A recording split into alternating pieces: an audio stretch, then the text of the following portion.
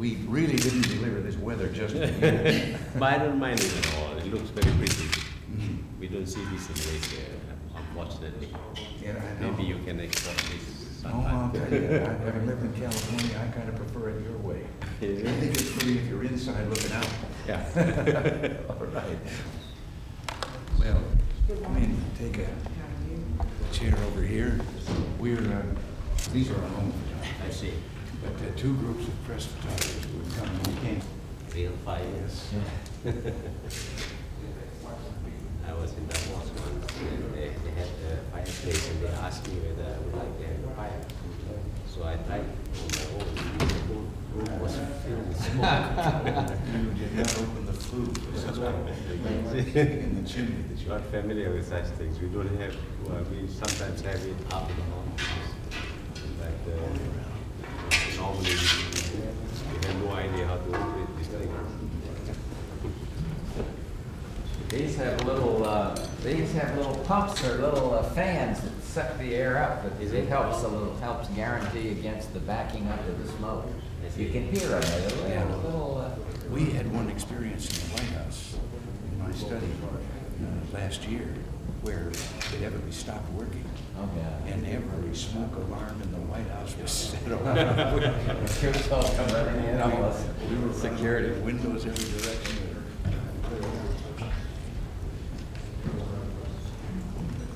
Wouldn't really remember the fellow that burned down the White House. Has it ever been burned down, the White House? Has it ever been burned down? It didn't burn down. The lights?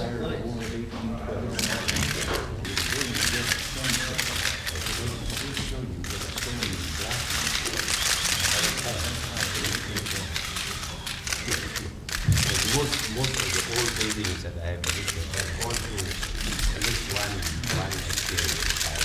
Usually they are rebuilt. That's why I asked the question. I've been here before on a tour. See what the White House was like. One in every room. And the risk of fire there, you wonder why there weren't some exit fires. Mr. President, a reaction to Foreign Minister Gromyko's speech. Tone in that speech. I haven't had an opportunity to be brought up to date on it or to. A lot of people have been sitting like this, taking photographs here. Mrs. Thatcher also has got a fireplace where you shake hands and photographers take pictures.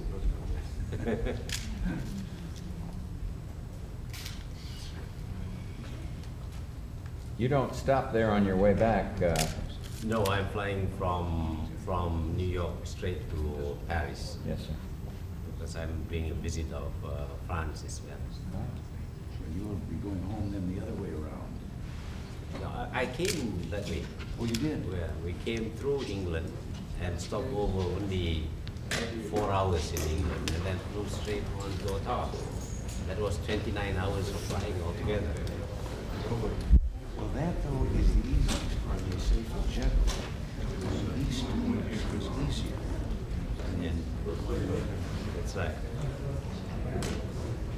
East to west, you don't have this telescoping effect.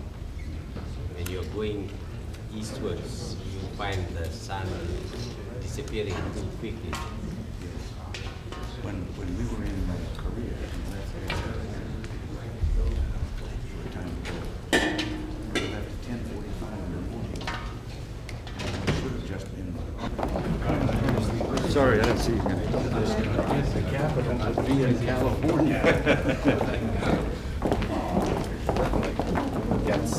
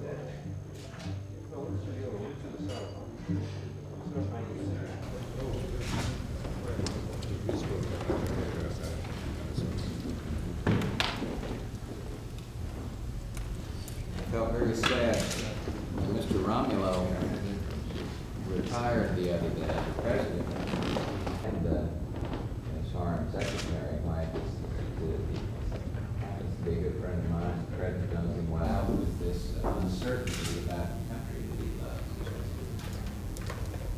He had retired earlier.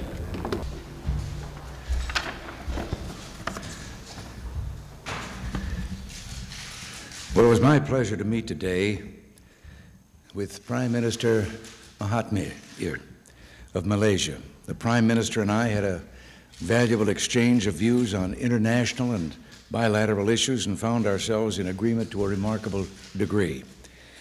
We both attach the highest importance to the global economic recovery and believe a more open system of international trade and investment is essential. Our economic upsurge in the United States is helping spark new economic growth worldwide. Part of our discussion focused on trade and commodities, which is significant to the well-being of Malaysia. Prime Minister Mahathir's creative leadership has been instrumental in developing the U.S.-ASEAN understanding of tin. Malaysia shines as an example in many areas.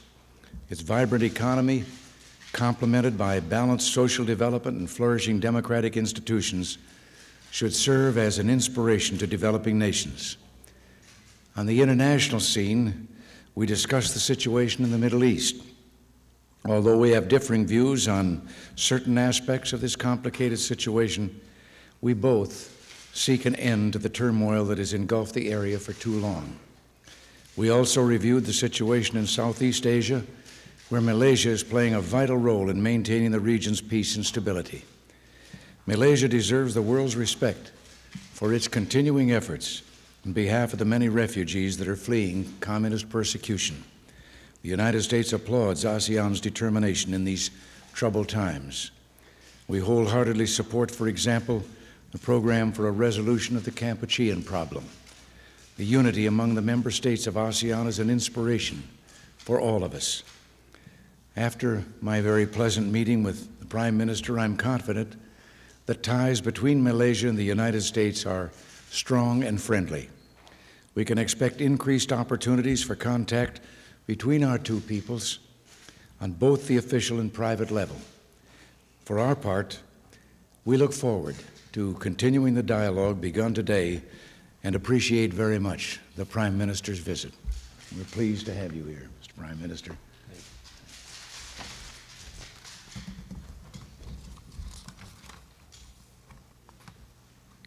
Mr. President, ladies and gentlemen, my delegation and I are pleased with the very frank discussions we had this morning with you and your cabinet colleagues.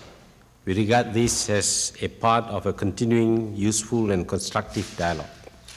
Quite clearly, there exists a substantial measure of agreement on a variety of areas. I am particularly happy to note the encouraging signs of economic recovery in the United States, which we consider significant, if not crucial, in ensuring a healthy global economy. In fact, if you were to ask me what is it I would want the United States to do with regard to economic policy, my honest and simple response is for the U.S. economy to get ahead and regain its strength. For the healthier and more vibrant the U.S. economy becomes, the better it will be not only for the United States and Malaysia, but all the developing countries in the world. The overall relations between Malaysia and the U.S. are excellent, with both our countries sharing similar values and concerns.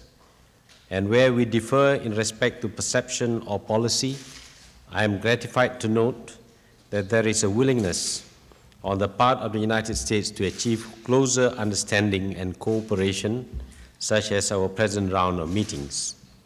In our discussions, among other things, we conducted a comprehensive and forthright review of the relations between the U.S. and Malaysia, and are happy to find that there is a higher level of cooperation and respect between our two countries. We pledge to continue this friendly and cooperative relationship for mutual benefits. We also took a closer look at a number of important developments and trends in the world, in both the political and economic context and discussed what could be done to safeguard and promote global peace, economic development, and political stability. We discussed at length major global economic issues.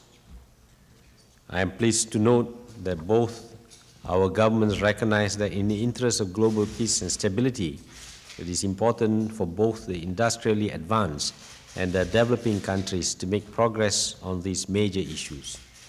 We do not expect handouts in our search for a better tomorrow. Quite clearly, of the many issues that we have been discussing, aid plays a minor or even an insignificant role.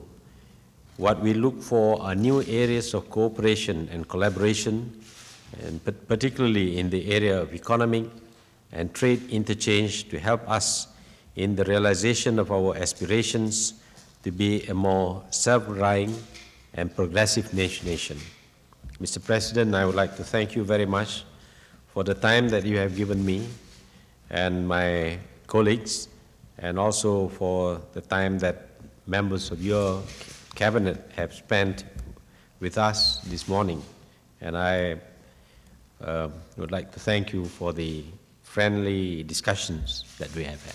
Thank you very much.